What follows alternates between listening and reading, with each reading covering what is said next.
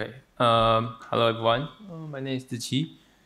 Today I'll be talking about the title is syntax generic operations reified. So the talk will be kind of divided into two parts. First part I will introduce what is syntax generic operations, and the second part I'll talk about what does mean reified. Okay.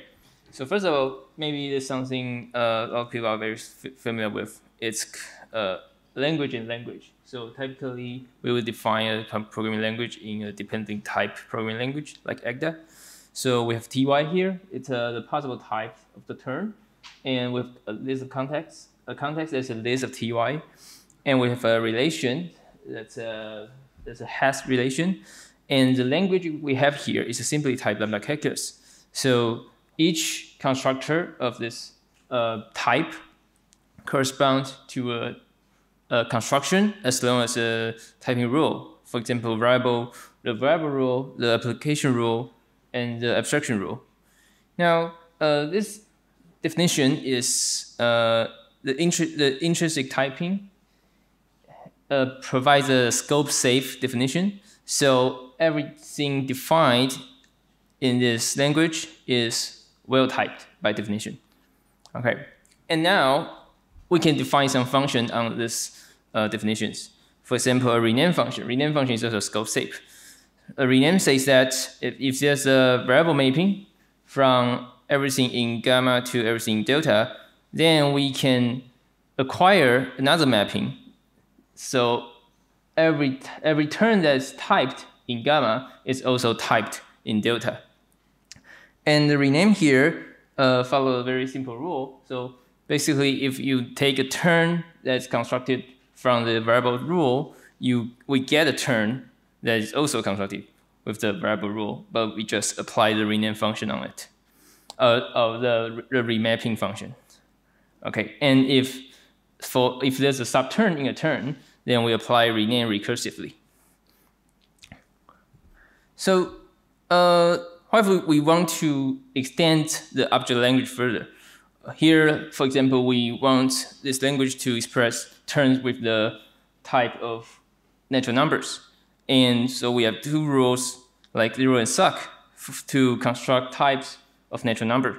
And we also add another two rules. One is for branching and one is for recursion. We also have to extend the rename function. So maybe you can see a pattern here, right? For every constructor in the language we define, we need to add a clause to the rename function. And the definition of that clause are also very similar. So, for example, it follows basically the same logic as the last definition. The constructed term share the same constructor with the term it's constructed from. And if you encounter a subterm, you call rename recursively. And if there's a context extension, for example, the abstraction case in the last example, or the mu here, you need to extend the remapping function so the de Bruijn index still match. Now, if we extend even further, you can see it becomes a very repeating work. We added so many rules here, and the rename function needs another bunch of definitions. But so here's the repetition, right? We don't want to redefine the rename function every time we redefine or extend the object language we're working in. So to make things worse, that's not the only repeating operation. So we have substitution, we have printing, we have scope checking, and maybe we have type checking. But all this has to be redefined every time your object language is redefined or extended. So today we'll be talking about mainly two parts. First of all, I will talk about some works people have done to eliminate such repetitions. And there's our version of their work that share another process of eliminating such repetitions, and we will make some comparisons along the way. And most importantly, we would like to hear from you how you think about it and how what's the pros and cons of the method we are using. Now, first of all, let's introduce some syntax generic operations people have defined. So there are a lot of this kind of libraries. And fortunately, I think Andreas from the last session also introduced this paper that is a work from Allais. Sorry, maybe you're pronouncing wrong, sorry. But in this work, basically they provided a universe that is the syntax universe. So I won't go into the details here, but basically every inhabitant in this universe represents a language. So simply type lambda calculus we introduce can be represented by the disk desk universe we introduce here. And you can see it's parameterized by types I, which is the type of the object language you are defining. So when I use universe desk I, or in this case desk ty, it basically says every inhabitant in this universe is a syntax that every term has a type ty, and also it has a context that's list of ty. What can we do with this universe? So first of all, we can see after we described a simply typed lambda calculus with this universe, we can use an operation tm to get something that's structurally very similar to the native data type we just defined. And we can also prove, maybe provide some isomorphisms between them. And we can define generic rename function after that.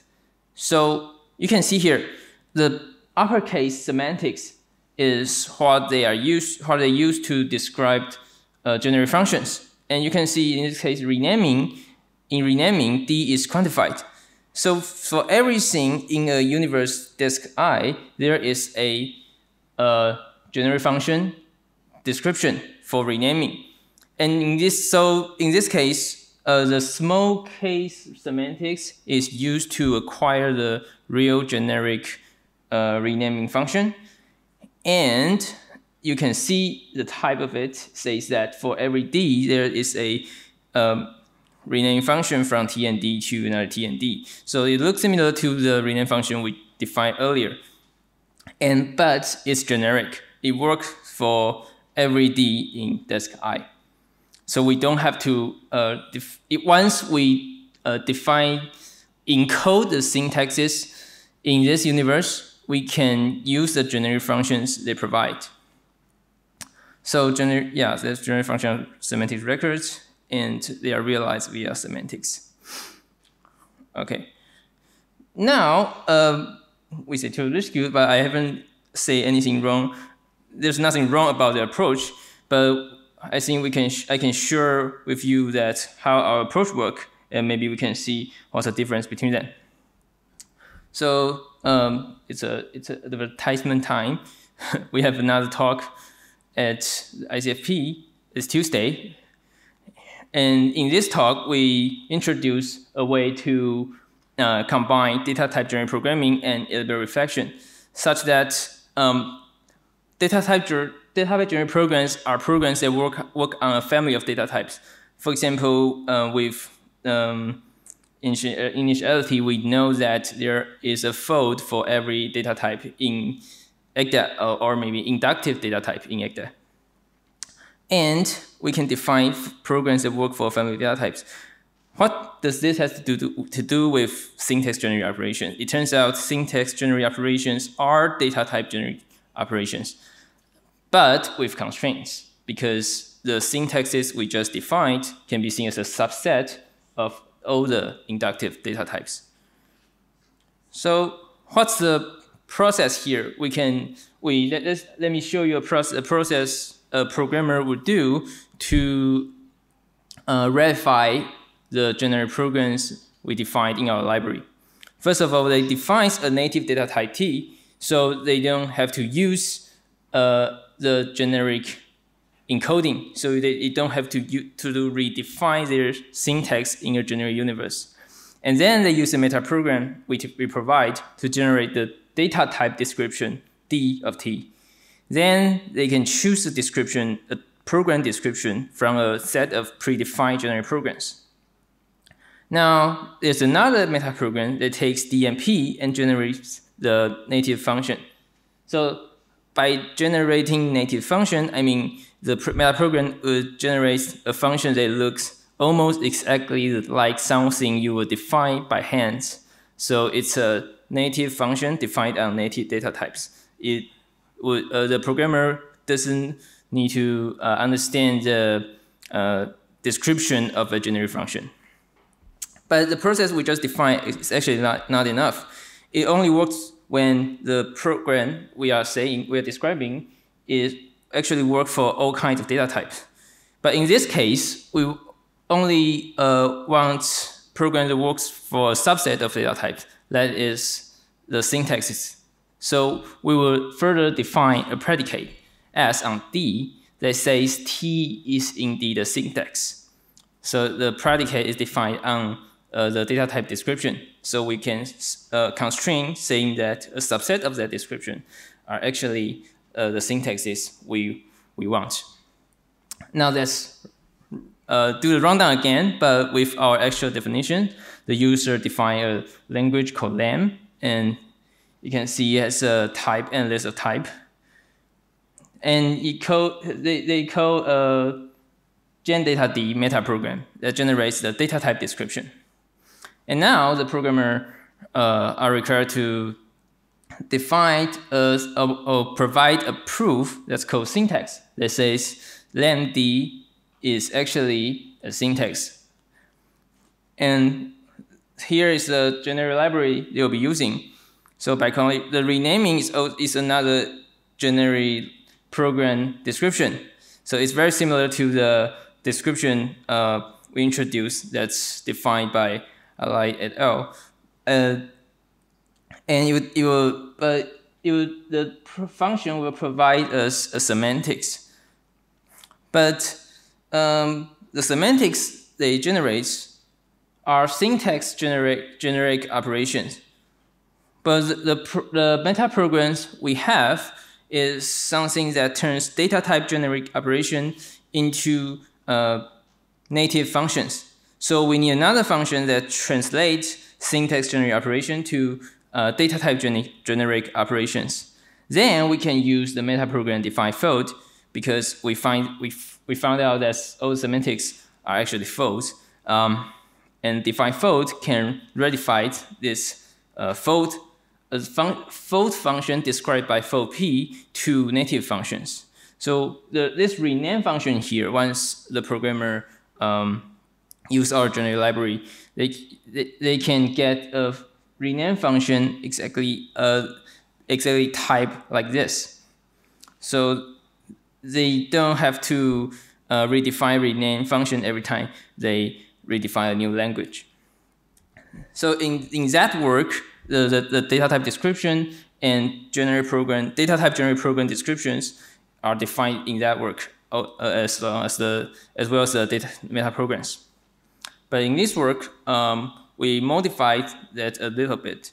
So we define a predicate syntax that says something what subset of the data type description are actually syntax. We also have a function that translates the generic program to data type generic program for P. I don't think we have time to get into the details of syntax here, so let's just skip it. But there's something concerns us when we were developing this framework. That is how complicated is the proof of syntax. So we have a language here, PCF. It has 5 constructors. How do we know this data type is actually a syntax we want? It turns out the syntax proof is pretty straightforward. Yes, most of them are just equality proofs, and they can just be filled with the referral constructor in Agda.